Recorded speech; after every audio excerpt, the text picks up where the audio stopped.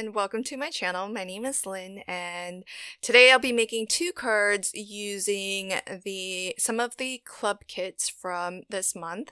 I'm starting with the large die of the month, and I mentioned during my unboxing video that I thought maybe you could cleverly kind of snip away certain parts of this gorgeous die cut to cut it down to size for a smaller card. And so that's what I'm going to do today.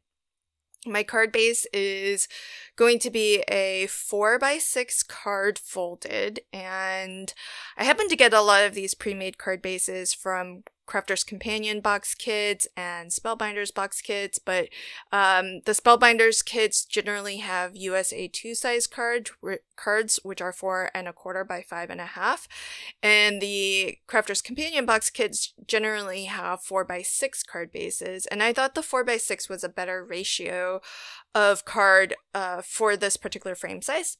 So what I did was traced around some solid color blue cardstock so that I could get a rough outline of this die cut, because the one large die will cut out everything. So all the gorgeous intricate detail as well as the outside cutting edge. So I just traced around that border and hand cut it myself, which doesn't have to be a perfect cut. So whenever I do something like that, I always sort of cut inside my pencil line a little bit, and that way less of that paper is going to show on the outside. And what's included in this, the large die of the month, is these set of 3, I guess they're the kaleidoscope style of flower die, where you can die cut out of different colored cardstock and then stack them or layer them up to get this really fun, beautiful look to them. And if you caught my flip video, I actually used that same flower die and die cut out of foam to create stamps, and it makes for beautiful layered stamps as well. The card I made in my flip video using the large die of the month, that might have been, it's up there. It might have been my favorite card out of the 5 that I made for that video. But here I'm also adding the second floral set of dies. So you get 2 size of flowers and their centers as well. And I kind of like offsetting them a little bit so that some of the black from the entire frame is showing as if it was a little bit of a shadow.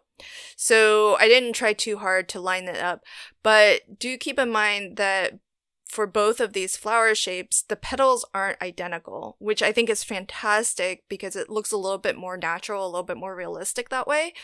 But that means you may have to rotate it a little bit to find that exact match. And I wanted the leaves to be green, so I just found some scrap green cardstock, and it's in these little pieces like you're seeing on my cutting mat here, because I just placed some green cardstock on the die where the leaves were, instead of die cutting the entire design out of green, because I knew I wouldn't need, a green, an entire die cut of green. I just wanted these little pieces that fall out in order to inlay them back into this project. And so that's one way to kind of save yourself a little bit of cardstock, is if you ever want to inlay a color back in, you don't have to do the full die cut. Just, place the cardstock where you want it. And I do see that I have a bit of green that's missing, and I did lose some footage there. So what you didn't see me doing is I pulled out my pastels, which are from Jane Davenport. I think you can still get these in the Spellbinders shop. And I just, applied some pastels all the way around the border, so that softens the edge a little bit better. And I just lucked out that I happened to have a pastel color that matched my blue cardstock perfectly. And so I added a sentiment right over my missing leaf, and that finished up that card. So now I'm into my second card, which features the small die of the month. And I'll just show you how I assembled the bunny rabbit, because I realized in my flip video I didn't actually show this part. And so you do get the bunny's face, and I like to just put colored cardstock behind it to get color for the eyes and the nose. You have 2 ear shapes, and then 2 shapes that are sort of the inner ear, which I've die cut out of pink. And then you get the body and legs of your bunny, and there's a separate die for the tummy of the bunny as well, and I die cut that out of the same pink.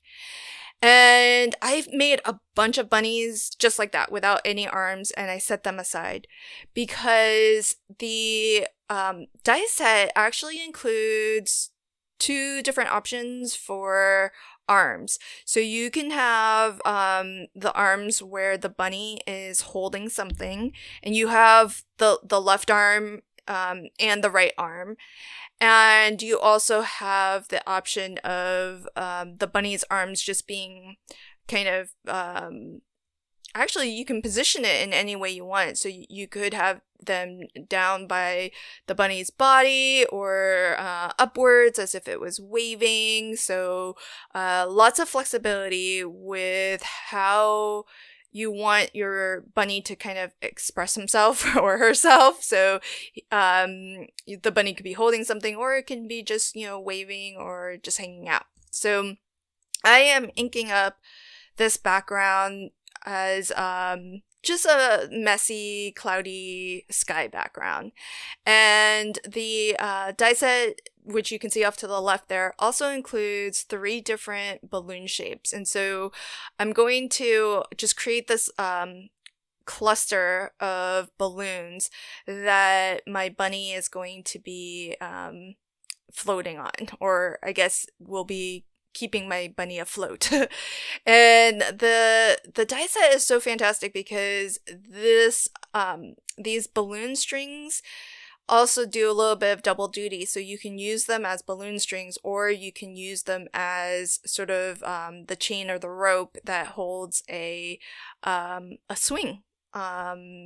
That you can also create a kind of another swinging mechanism, which if you want to see an example of, you can check out my flip video. I'll link to it in the upper right hand corner because I keep referencing it, and if you haven't seen it, that'll be an easy way for you to pop on over, and I'll leave a link to it at the end of this video as well.